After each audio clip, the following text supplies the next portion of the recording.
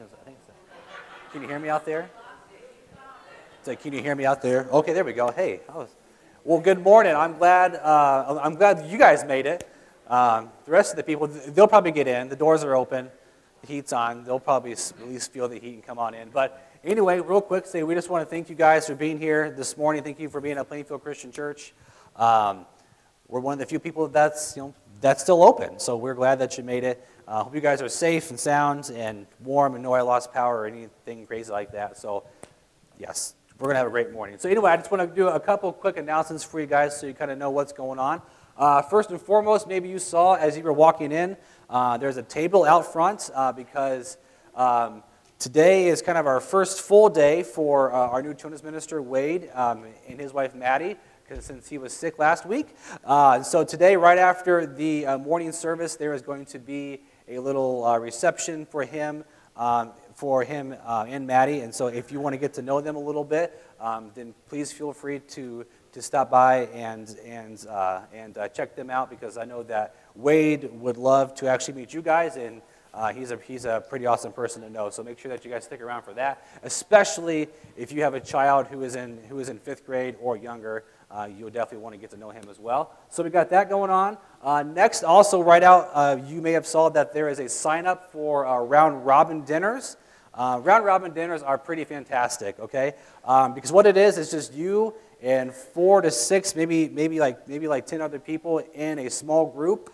You guys eat, because eating is always fantastic. But it really just gives you guys an opportunity to get to know other people here at Plainfield, but not just get to know them, but actually develop a deeper relationship with them. So if you want to grow in that area, then definitely sign up for round robin, because you guys will definitely enjoy that as well. And then lastly, I think the only thing I got is that tonight at 6 o'clock we have a gospel singing group coming in called Stand as One. Okay, and they are a local group from Sparta.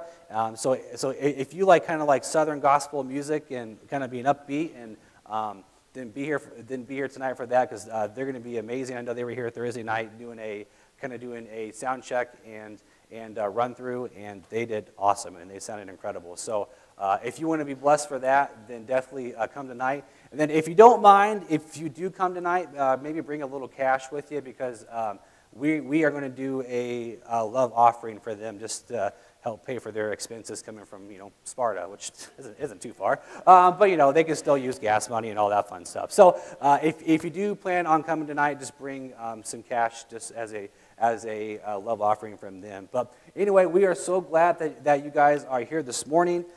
Even though the weather may not be the best, God's still good, and God is still in control, and we are going to worship Him this morning. So I'm going to pass it off to Katie.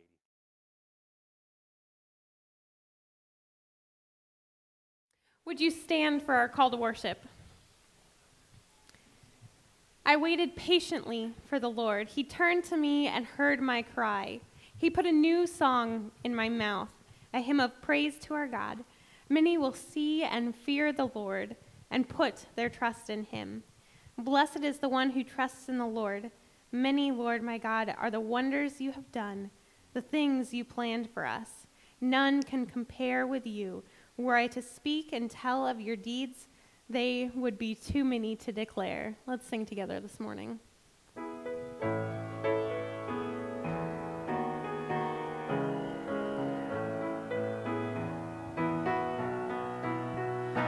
Bless the Lord, oh my soul, oh my soul, worship His holy name. Sing like never before, oh my soul, I'll worship your holy name. The sun comes up, it's a new day dawning. It's time to sing your song again. Whatever may pass and whatever lies before me, let me be singing when the evening comes. Bless the Lord, oh my soul, worship worship his holy name. Sing like never before, oh my soul, I'll worship your holy name. You're rich in love and you're slow to anger. Your name is great and your heart is kind. For all your goodness I will keep on singing. 10,000 reasons for my heart to find. Bless the Lord, oh my soul, oh my soul. I'll worship his holy name. Sing like never before, oh my soul, I'll worship your holy name. And on that day when my strength is failing, the end draws near and my time has come, still my soul will sing your praise unending. 10,000 years and then forevermore. Bless the Lord, oh my soul, oh my soul. Worship his holy name. Sing like never before, oh my soul, I'll worship your holy name. Bless the Lord, oh my soul, oh my soul. Worship his holy name. Sing like never before, oh my soul, I'll worship your holy name. I'll worship your holy name. I'll worship your holy name. Go ahead and take a moment to greet a few of the people around you. Heidi ho. Hi. Pardon me. Morning.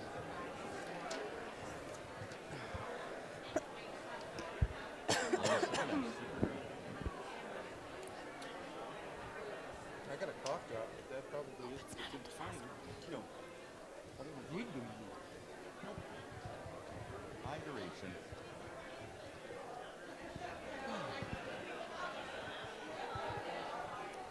I just feel bad for the guys passing the communion.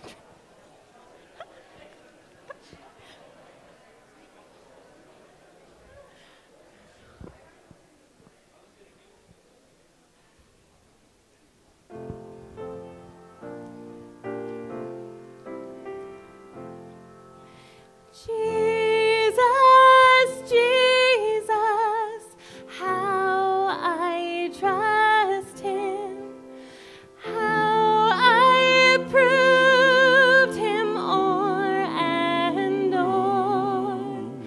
Jesus, Jesus, precious Jesus. Oh, for grace to trust him more. 'Tis so sweet to trust in Jesus, just to take him at his word, just to rest upon his promise, and to know thus saith the Lord. Jesus, Jesus, how I trust him, how I proved him o'er and o'er.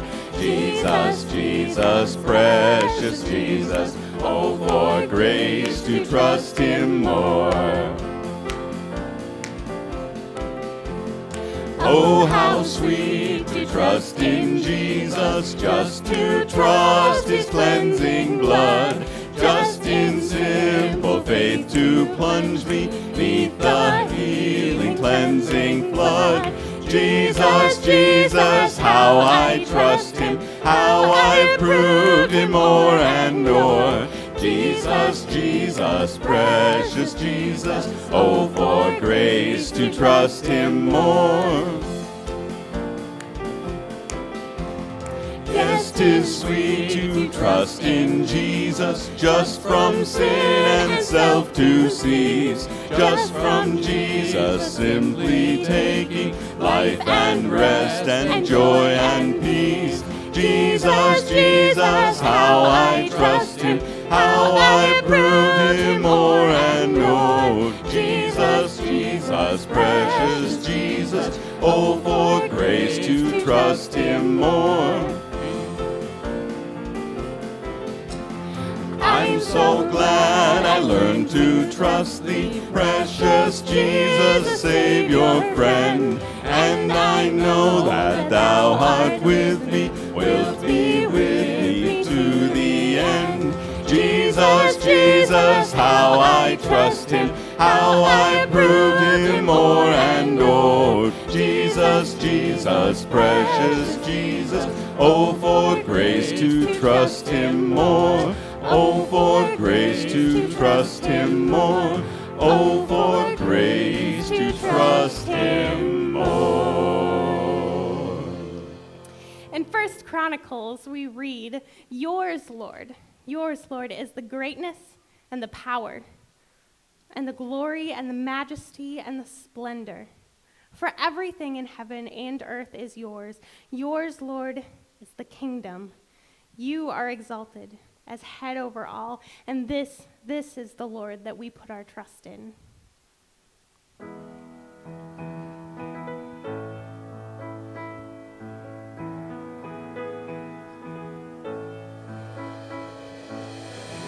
There is a higher throne than all this world has known, where faithful ones from every tongue will one day come.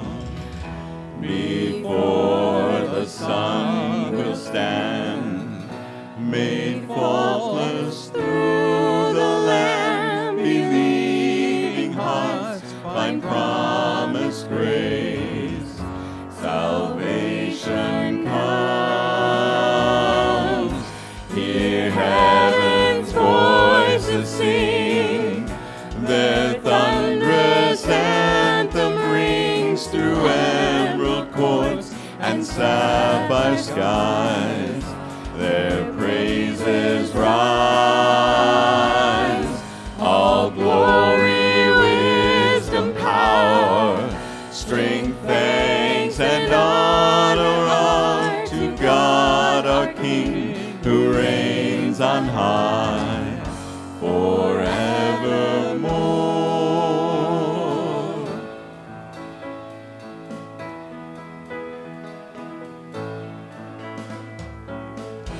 And there we'll find our home, our life before the throne. We'll honor him in perfect song, where we belong.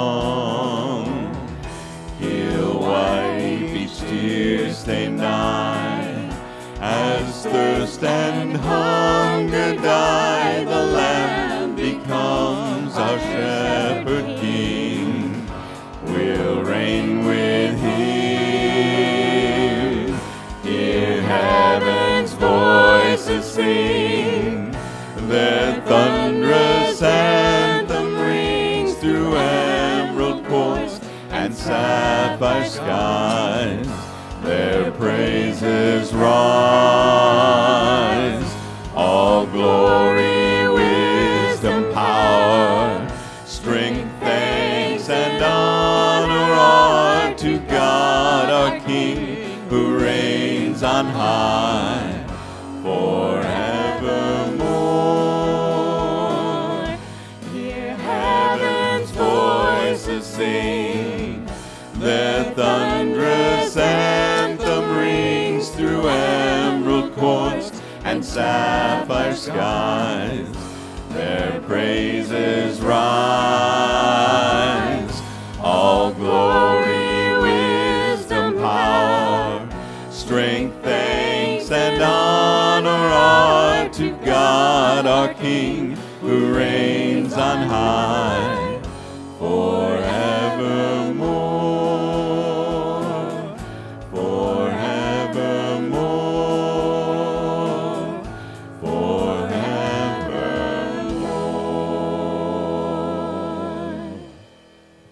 Let's pray together.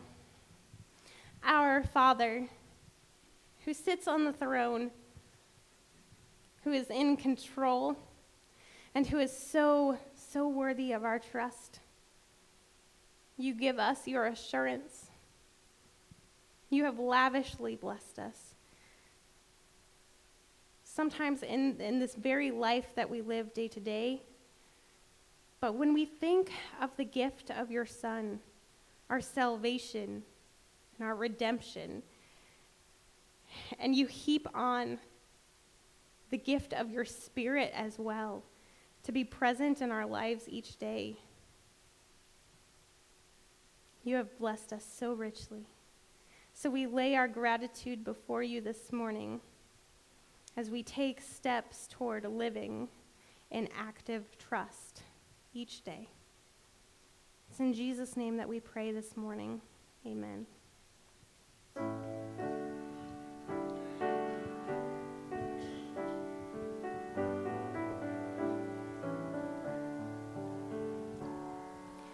There is our Redeemer,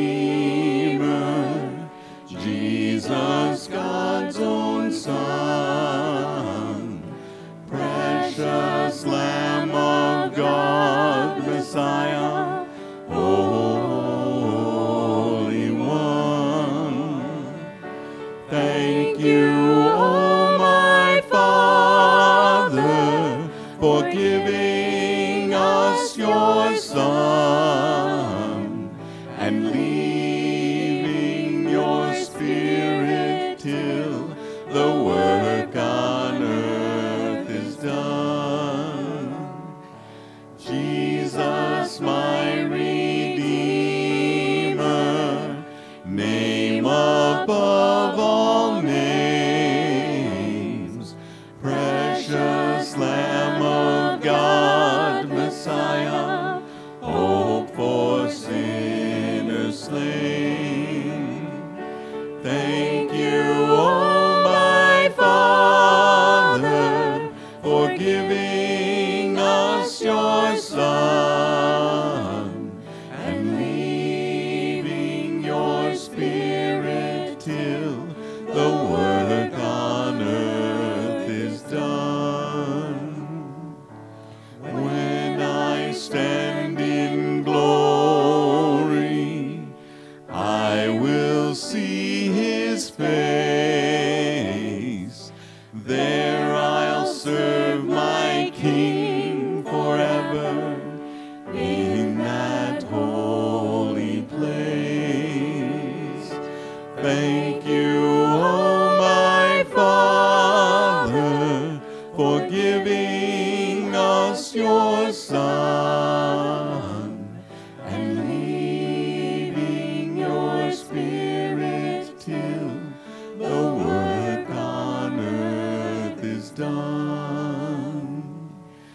Thank you, O my Father, for giving us your Son and leaving your Spirit till the work on earth is done.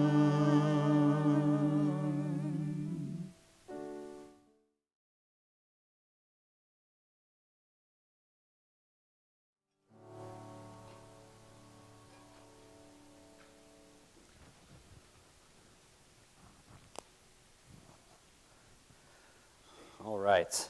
So, let me start off this meditation with this one truth, okay? And the truth is this, is that hope is certainty in the living Jesus, okay? Hope is certainty in the living Jesus. Hope is not something we want to have happen, okay?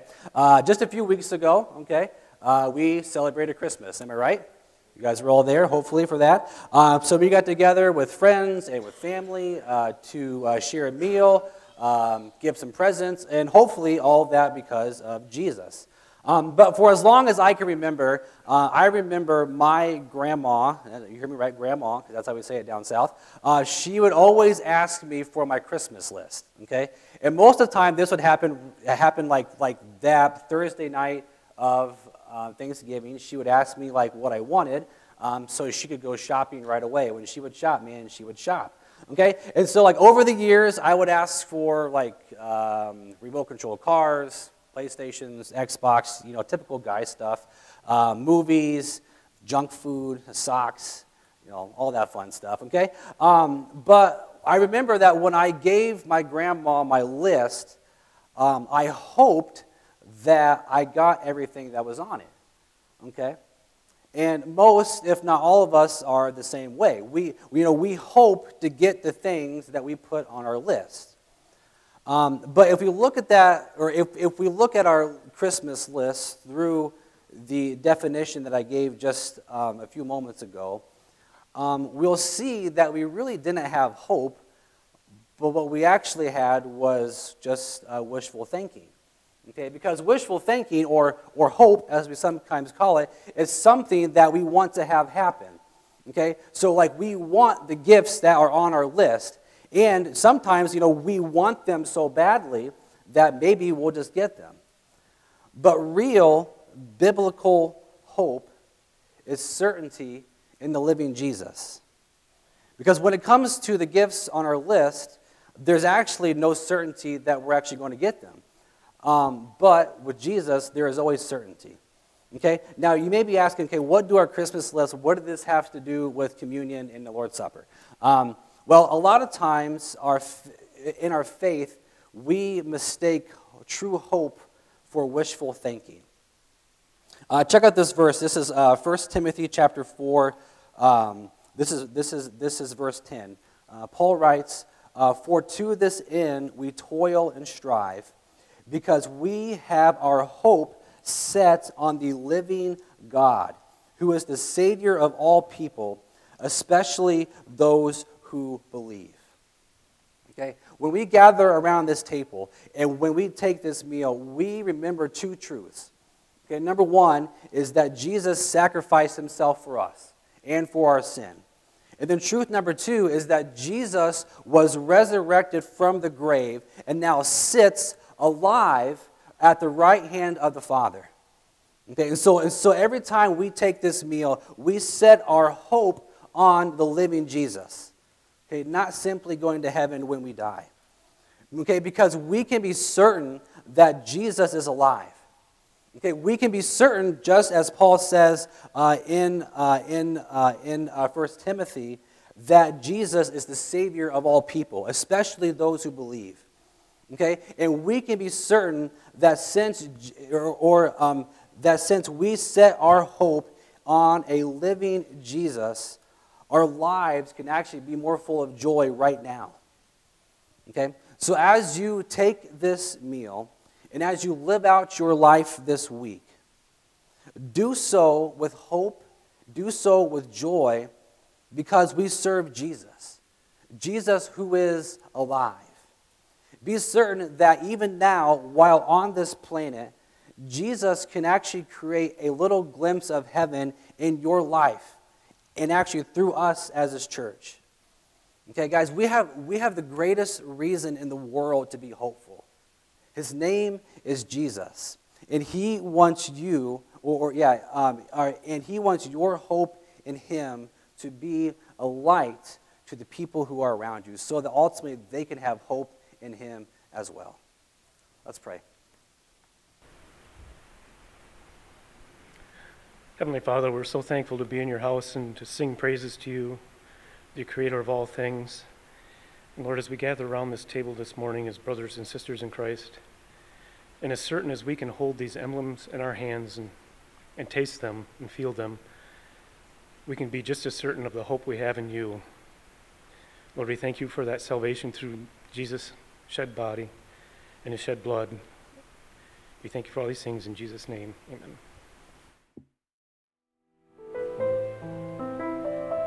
Let's take a moment to pray. Heavenly Father, we praise you for all gifts, in particular the gift of salvation through Jesus.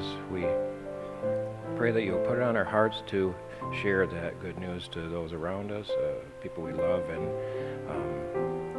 we pray that we will give gifts with a cheerful heart, and that it will also help the spreading of the gospel. In Jesus' name, amen.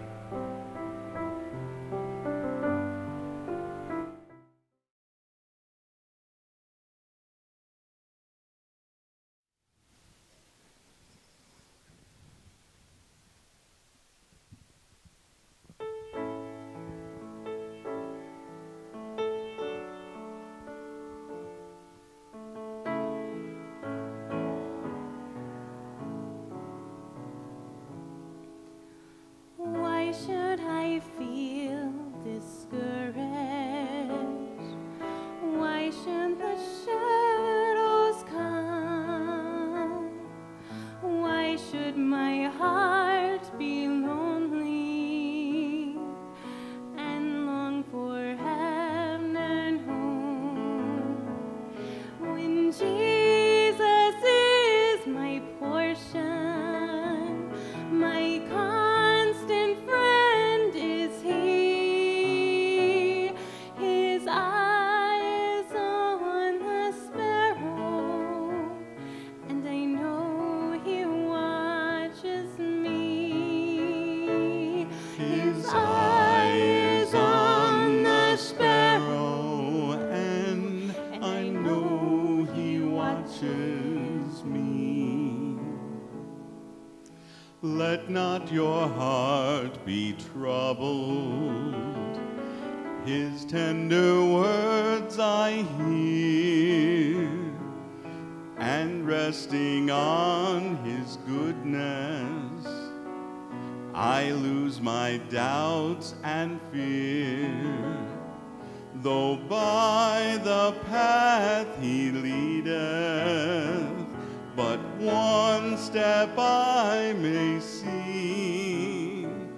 His eye is on the sparrow, and I know He watches me. His eye is on the sparrow, and I know He watches me. I sing because I'm happy. I sing because I'm free. His eye is on the sparrow, and I know He watches me. Whenever I am tempted, Whenever clouds arise, when songs give place to sighing, when hope within me dies, I draw the closer to Him. from care He sets me free. His eye is on the sparrow, and I know He watches me. His eye is on the sparrow, and I know He watches me. I sing because I'm happy. I sing because I'm free. For His eye is on the sparrow, and I know He watches me. I sing because I'm happy. I sing because I'm free. For His eye is on the sparrow, and I know He watches me. For His eye is on the sparrow, and I know He watches me.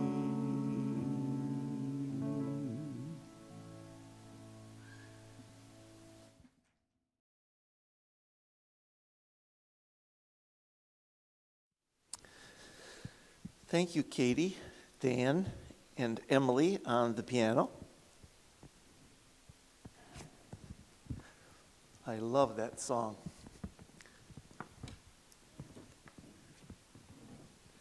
Just as a reminder for all you scragglers that come in, don't hear Brady's announcement, the doohickey out there in the lobby with the tables, and we're having a welcome to Plainfield Wade and Maddie Harrier occasion. And he's our new children's minister. We are excited to have him here.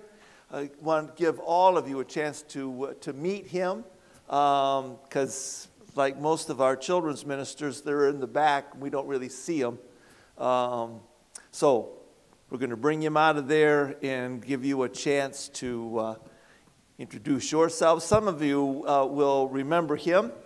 He was about this high when he started coming, and he was one that cried outside the door all the time, wasn't he? Yeah. Yeah. He was like some of you guys that just cried because they had to come to church. And but you all got over it, and so did Wade. And so we're real happy that he's here, and make sure and take an opportunity to stop and meet him and greet him and his lovely wife, Maddie, and the little boy, Ben, will probably be around there somewhere. I know some of you are wondering, and you just keep asking and asking and asking. Jeannie is doing much better. She went to the doctor this week, and he was happy with her levels and all of that medical stuff. He just said stay away from, not church, he meant stay away from people for a couple of weeks yet, because you guys are all just sickos, and she doesn't need that. So she's not here this morning, but thinking of us. And I had 2 texts last night. I was asleep, and it just cracks me up. People texted me and they said, Bruce, we just finished listening to January 5th's sermon. Tell us how Jeannie's doing. And see, when I talk about everything, people are listening, and so they get the whole scoop on you guys, so you better watch out. You better not cry.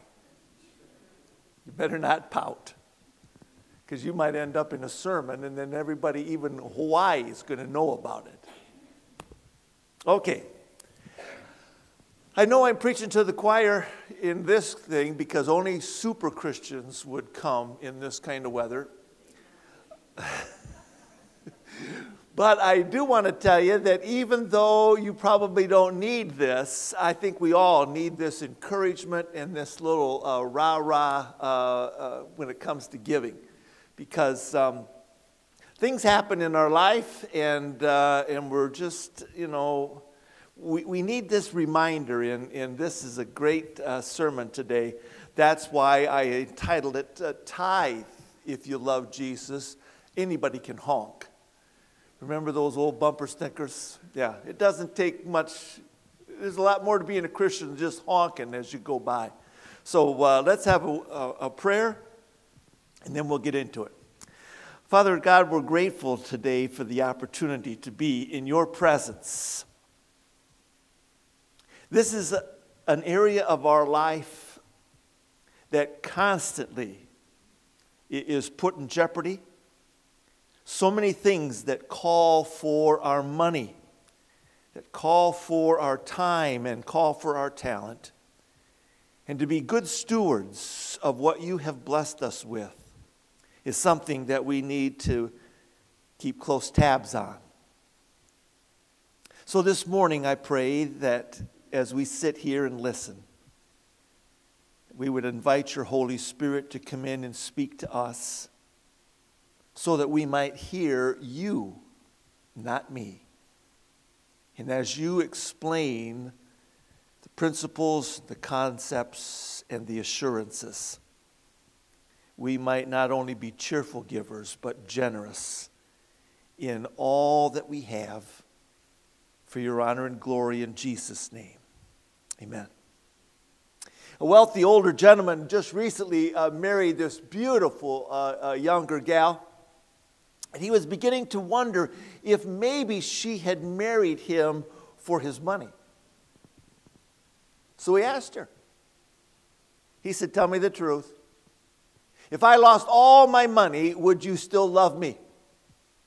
And she said reassuringly, "Oh, honey, don't be silly. Of course I would still love you, and I would miss you terribly." Money can change your attitude and who you are as a person. I heard about a farmer that called the church office asking to see the head hog at the trough. The receptionist said, "Excuse me? Sir, if you're talking about our minister, you can address him as our evangelist or as our preacher, but I don't think that you should ever call him the head hog at the trough." "All right," the farmer said, "but I had just sold a whole herd of livestock, and I was going to give $25,000 to the building fund, but only if I got to talk to the minister." And the receptionist said, "Just a moment, I think I see the big pig walking in right now." Throughout the years, God has released great blessings when His children wholeheartedly follow Him. And because you've seen already in your handouts, Malachi, maybe you're there, so turn to Proverbs chapter 3. Proverbs chapter 3.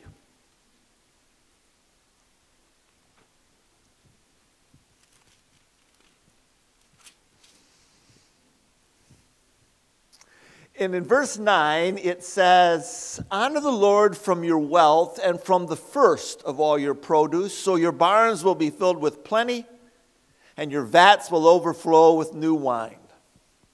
Now that's a great promise from Scripture, even if you don't have any barns or vats.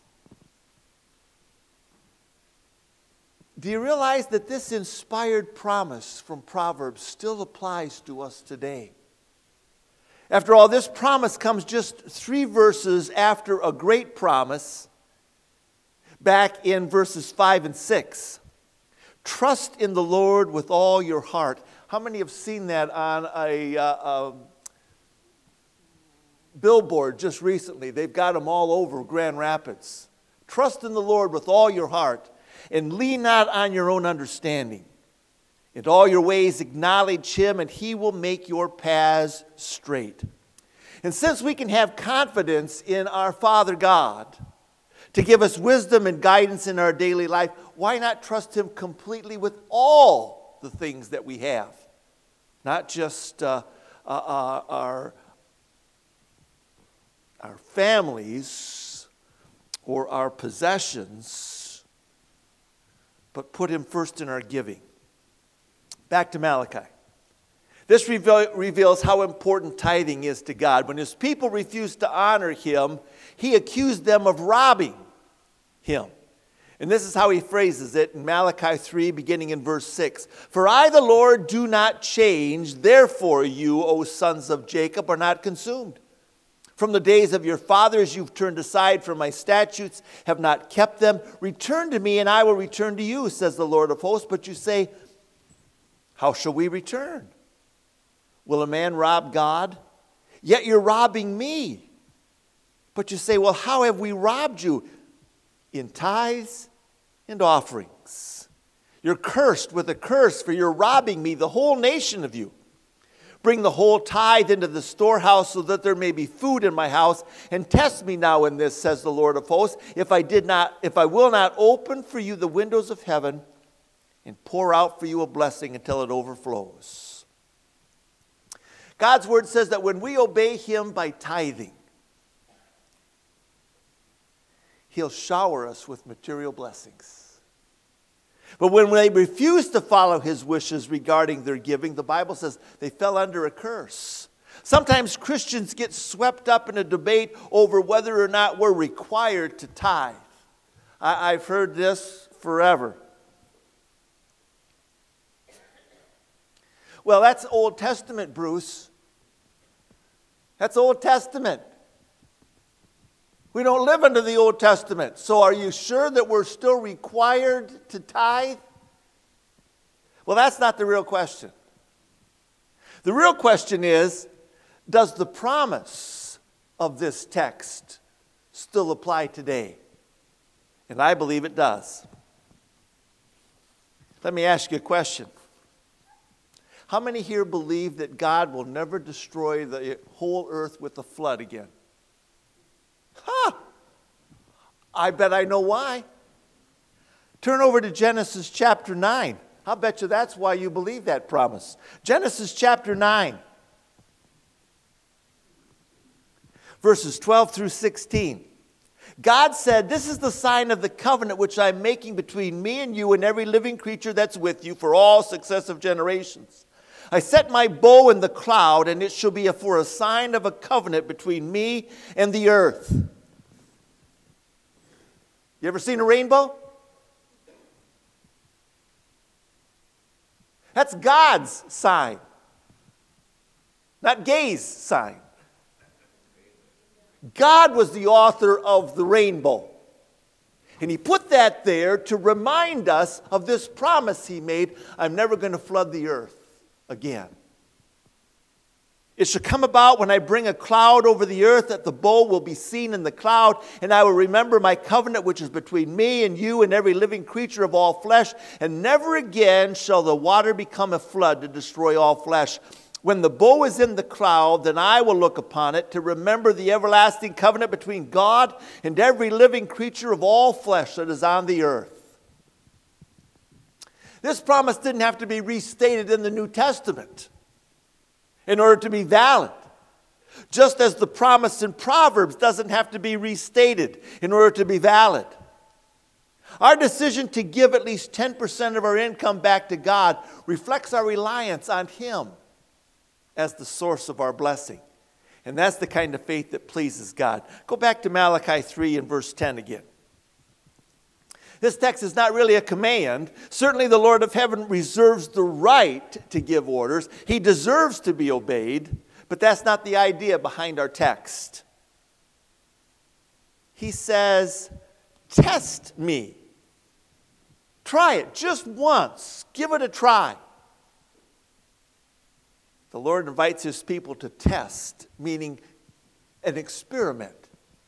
Now, some of you might be thinking, wait a minute, Bruce. Doesn't the Bible say you're not supposed to test God? Deuteronomy 6:16. Remember, Satan's got Jesus in the wilderness?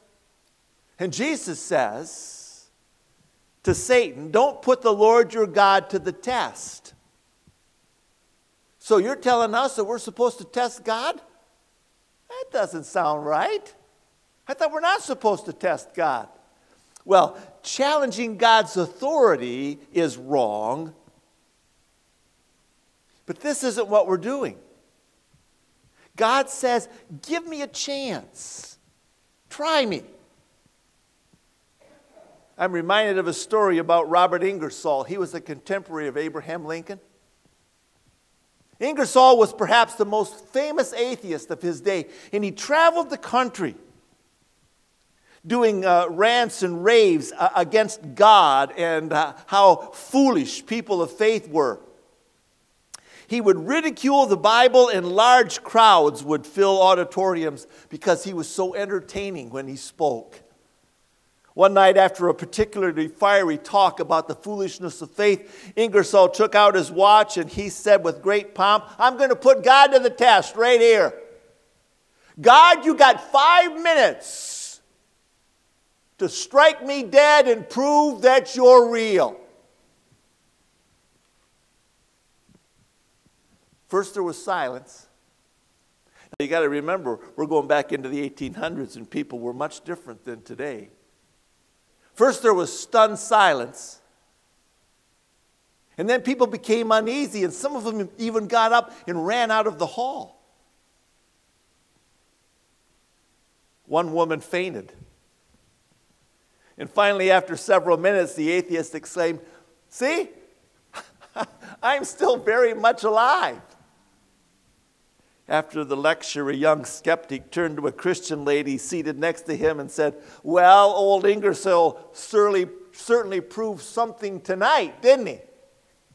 And that lady, quick as a blink, said, "Yes, he did. He proved God's not taking any orders from atheists tonight." The test of Malachi 3 isn't a test of a doubtful heart. It's God challenging those that profess faith in him to get serious. And in this case, it's the Lord who's out to prove something. And he dares you to give him a chance to prove what you can never know except through personal experience. I mean, you can hear people testify, give testimonies about how giving has changed their life. You can hear people talk about how their lives have improved and what a difference it's made. But that's just hearing someone else's experience. The only way that you can experience what they're talking about is if you yourself do this. What does God want to prove? Well, first, God wants to prove to you that he's the Lord of everything, not just the God of spiritual things. Most of you here today believe in God. The majority have made a commitment to Christ. You believe that God forgives sin, answers prayer, gives you strength for the tough times. But sometimes we stop right there and we act as if God leaves us the moment we walk out those doors. That he's about spiritual things, but not day-to-day living. And tithing gives God an opportunity to prove that he has power even over the material. Now, before I go any further, let me just do an explanation here about tithing. We're talking about, it's an Old Testament vocabulary word, and it means a tenth part. A tenth part. Sometimes people mistakenly think of it as being a generic term, and they're just talking about giving tithes and offerings, and what they mean is they're just giving something. It's a gift. And that's not correct. It meant a tenth part. So in the ancient world, you gave a tenth. And they didn't have checks and currency. They had animals and coins and kids. And that's why the men were always never afraid once they'd had their 9th baby to have another one. Because they're just going to give that one away. No, I'm teasing. No, not really. I'm teasing. But if you had the 10th lamb was brought to the Lord. The 10th cow, the 10th donkey. When you had sheaves of grain, the 10th one was given to the Lord. It was a tenth. It wasn't just a generic thing. And it's more complicated in our world, but no less practical. The practice of the tithe was intended to be more than just a convenient and proportionate way to calculate. Well, let me see. Let me do a little Vesterberg ciphering here. I've got to get down to the 0.01. Yeah, that's right. If you're worried about getting it precisely at 10%, well, you got bigger problems than that. Just round it off.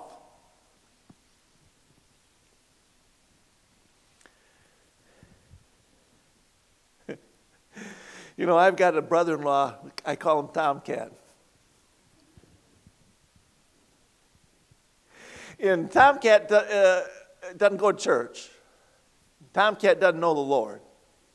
Tomcat doesn't know anything about blessing. His biggest blessing was 2 years ago when he married my little sister because I became his brother-in-law. That's the old blessing for Tomcat. And he's been so happy that he's come into my family because everything I've got, he's got. Because I don't live there. He does. So John Rademacher and I went up this week, and I was happy to introduce him to Tomcat. And I was talking about Tomcat all the way up, and John kept saying, "Who's Tomcat?" I said, "My brother-in-law, my brother-in-law." I don't call him Tom, I call him Tomcat. Well, I said, and you watch, as soon as we pull in, because Tomcat doesn't work. I said, as soon as we pull in, Tomcat's going to be up there. Find out what's going on. Sure enough, we hadn't been there very long, and in comes Tomcat. And John says, "He's here." I said, "Oh yeah, I was expecting him." He says, "What are you doing?" I said, "We got a big storm coming. I'm taking my generators home." Oh. I thought I could use your generators because I don't have any. He inherited some money. I heard all about it because my sister had the audacity to spend some of it. I thought when you were married, you just got those things together, but no. And as someone, a close friend of mine said, yeah, Tomcat wasn't worried about buying a generator because he knows his brother-in-law's got one. He just takes it anytime he needs it. Well, I'm not heartless, regardless of what you think about me. And so I said, okay, I knew that. So here, this is a brand new generator. I just bought it from Sam's Club in October. I'm going to leave that. He says, I don't want that one. I want that one that's in your truck. I said, you can't have that one. Here, this is brand new. I don't want that one. I said, Tomcat, I can put that in my truck and take that one home too. I'll take it.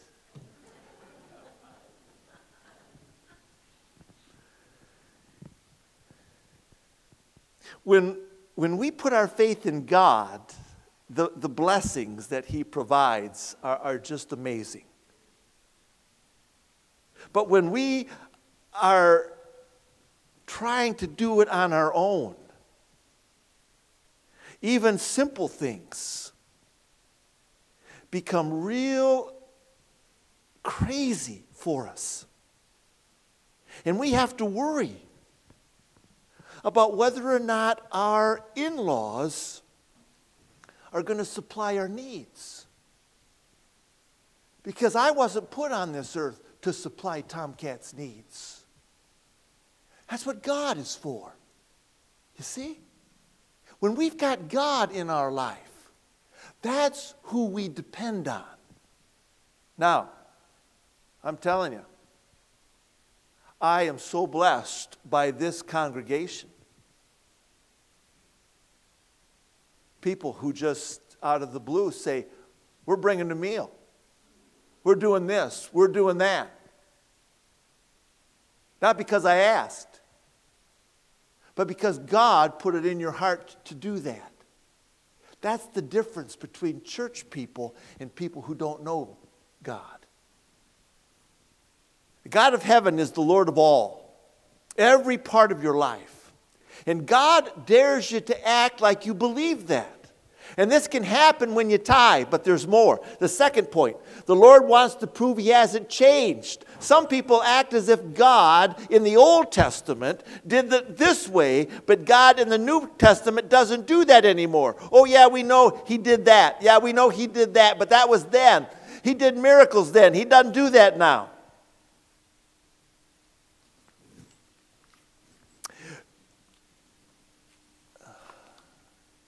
Did you catch the opening line of our text in Proverbs? I, the Lord, do not change. Challenge God. Dare Him to prove that He's still God. Stories of God's abundant supply fill the pages of the Bible. He fed the Hebrews with manna in the wilderness. Both Elisha and Elijah experienced miracles at the hand of God. The 23rd Psalm speaks of still waters and green pastures and overflowing cups for those the Lord shepherds. He turned water into wine. He took loaves and fish and blessed it so that it fed thousands. Last week's text said, remember this, God loves a cheerful giver.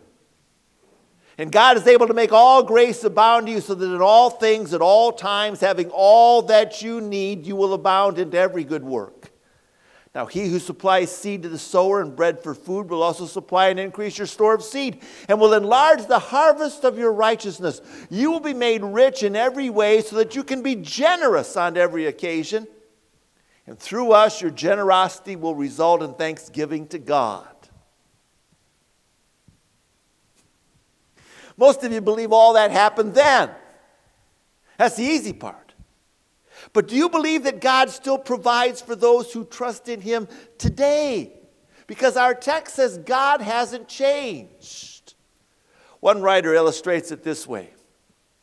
A church member was having trouble with the concept of tithing, and one day he revealed this struggle with the preacher. And the preacher said, he said to the preacher, Preacher, I just don't see how I can give 10% of my income when I can't make it now on 100%. The preacher said, John, what if I promise to make up the difference in your bills if you fall short? You try tithing for 90 days. And if you come up short with your bills, I'll make up the difference. After a moment's pause, John said, well, sure. If you promise to make up the difference, any shortage, then I'll give tithing a try. And the preacher said, now let me see if I get this right. You say you're willing to take my word, even though you know financially there is no way on this planet I can do that. But you won't take God's word, who has the storehouse of heaven as his resource. That's funny. When we accept God's dare to try the tithe, we give him an opportunity to prove that he is Lord of all. Given the chance, God loves demonstrating that he hasn't changed. He's just as powerful now as he's always been. You're going to experience a third consequence. You hear how our text put the promise? Bring the whole tithe into the storehouse, that there may be food in my house. Test me, says God, and see if I won't throw open the floodgates of heaven and pour out so much blessing that you'll not have room enough for it. You will personally discover that God is a God of his word. You'll learn, for example, the truth of Jesus' statement, it's more blessed to give than to receive. J.L. Kraft, the founder of the giant Kraft Cheese Corporation, learned this. He was very wealthy and very generous. He regularly gave away 25% or more of his enormous income to Christian causes. And near the end of his life, he said, the only investment I ever made which has paid consistently increasing dividends is the money I've given to the Lord. Martin Luther put it like this: I've held many things in my hands and lost all of them. But whatever I placed in God's hands, that I still possess. You'll also discover that tithing will never be any easier than it is right now. Yeah, preacher, this tithing thing, that sounds real intriguing. And someday I'm going to try it. I can't right now. I got things, I got bills to pay.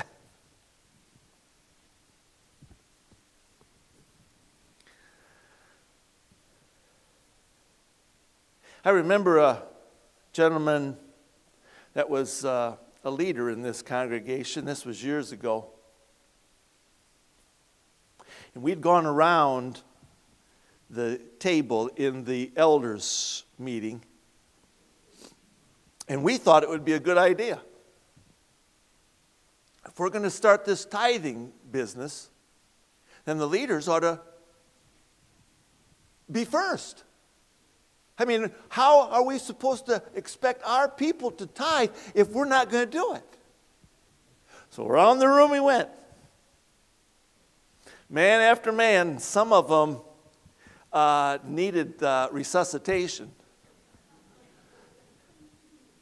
Some of them had to go into cardiac arrest, and we had the paddles out trying to restore them. One man looked at me and he said, well, I like this idea. And I think we all should. But I just can't right now. I've got 2 car payments and a business that I've just started, and I've got this and I've got that, and kids going off to college. But I'll tell you something, preacher, as soon as I get all of that taken care of, I'm your man.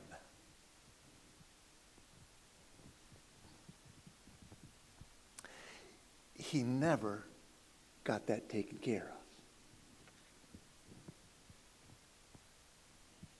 It's not said today, at least I don't hear it as much, but there was a long time ago when kids were thinking about getting married,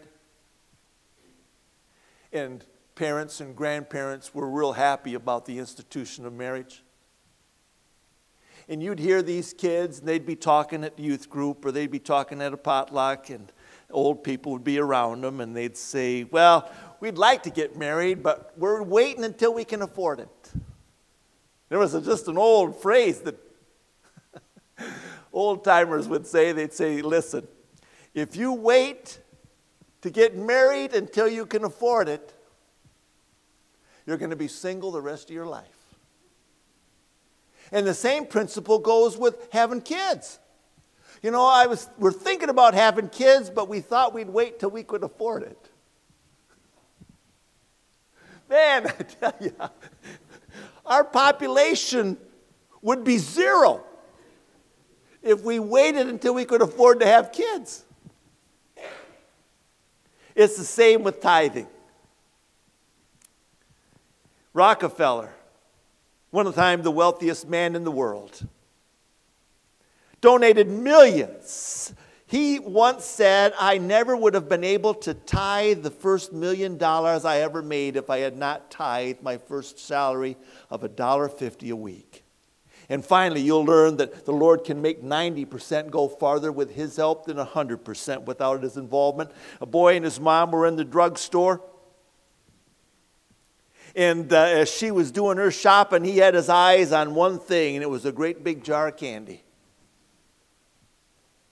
And the owner saw the boy staring right through that jar. And when the mother went to pay, the owner said, son, would you like some of that candy? Duh. And he smiled and he said, go ahead. Just take some. He stood right there. And the owner said, I mean it. Go ahead. Just help yourself. And he stood right there. And the owner said, I'm serious, young fella. Just reach your hand right in there and grab some candy. Your mom doesn't have to pay for it. And he stood right there. Finally, the owner, he reached into that jar. He grabbed a whole bunch of candy. And that boy held his hands like that, and he just poured it in. And they left. And as they were going to the car, the mom looked at her son and said, what's wrong with you? He asked you 3 times if you would get some candy, and you didn't even answer him. That little guy, he smiled and he said his hand was bigger than mine.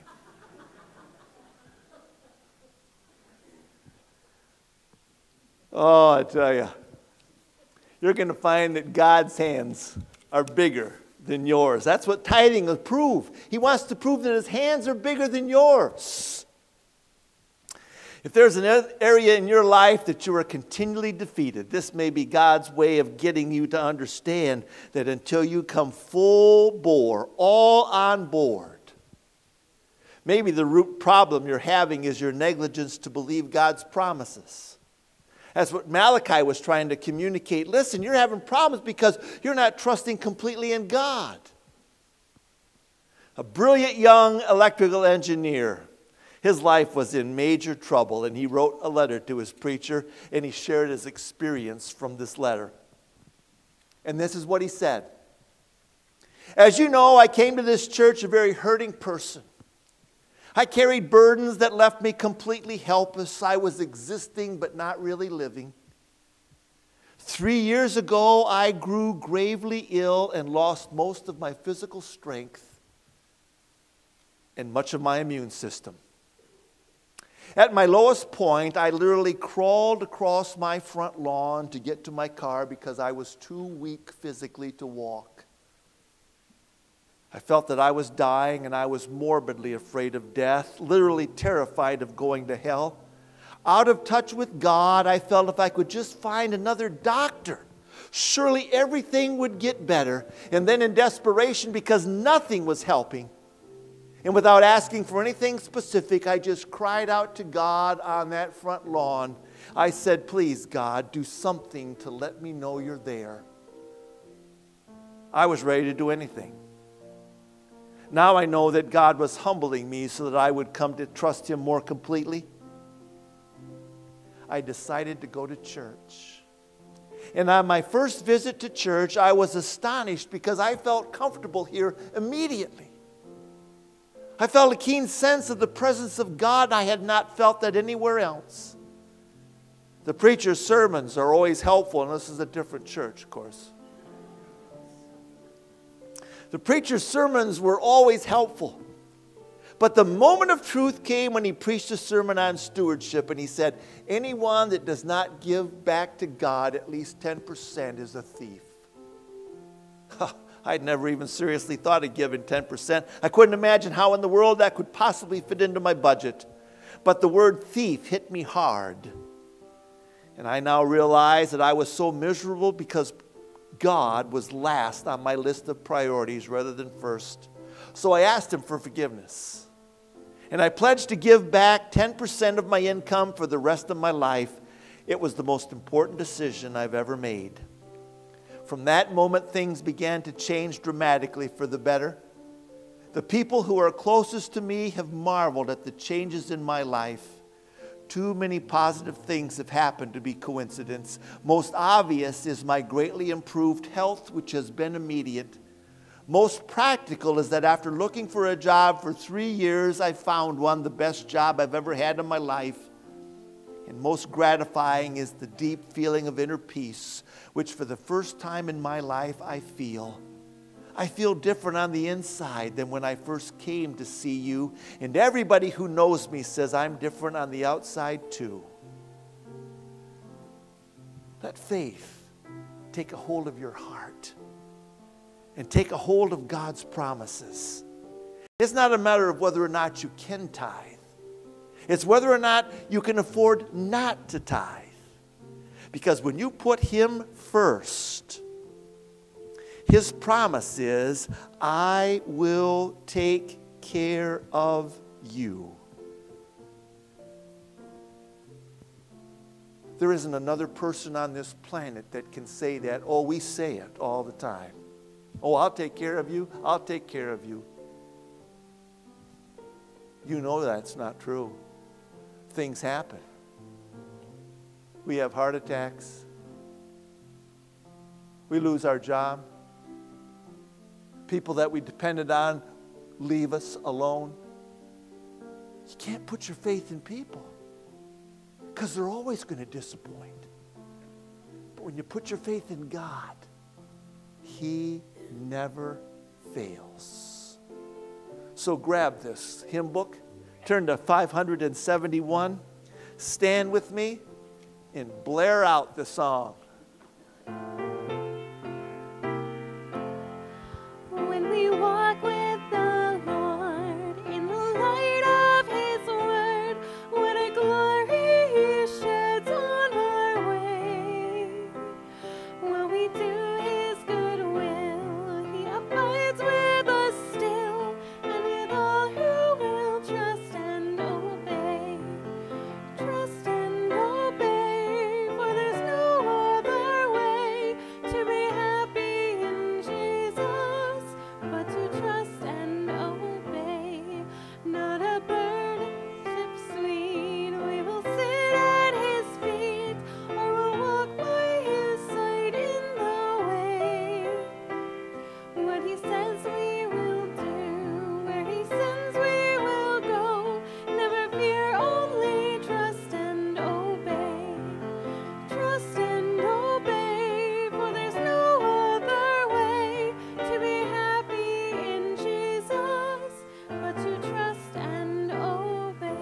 I know you were probably thinking with the smaller attendance, the sermon wouldn't be so long. Sorry. If it hadn't been stewardship, I'd have let you out sooner. It reminds me of a story about an old preacher in a rural community. There was a blizzard that took place. I mean to tell you, it was like last night's. He showed up at church and only one old codger trudged through that snow and was there. And the preacher looked around, he looked at that old codger and he said, wow, it's just you and me. You think I should just dismiss or should I preach the sermon? And that old timer thought, and he said, well, preacher, if I only had one cow make it into the barn, I'd feed her. So he opened his Bible and he started going. Man, he preached fervor. He was going crazy and he finished her up. He got all done. He looked at the old timer and he says, what do you think of that? That old timer said, well, if I only had one cow come in the barn, I wouldn't have given him the whole bale. Would you pray with me, please? Father, this is such a wonderful time to be your children. When we are reminded again of where our faith is, it's in you. And a wonderful opportunity to show our faith and you to demonstrate your power. I pray that as we're thinking about these decisions in our giving and in our living, that we might want to be good stewards of what you've provided for us. And for this fellowship that's going to transpire here in the next few moments, we're so thankful for Wade and for Maddie, bringing them into our fellowship. And I pray that as we gather around and converse with one another, that you would bless that fellowship as well. Dismiss us now with your blessing in Jesus' name. Amen.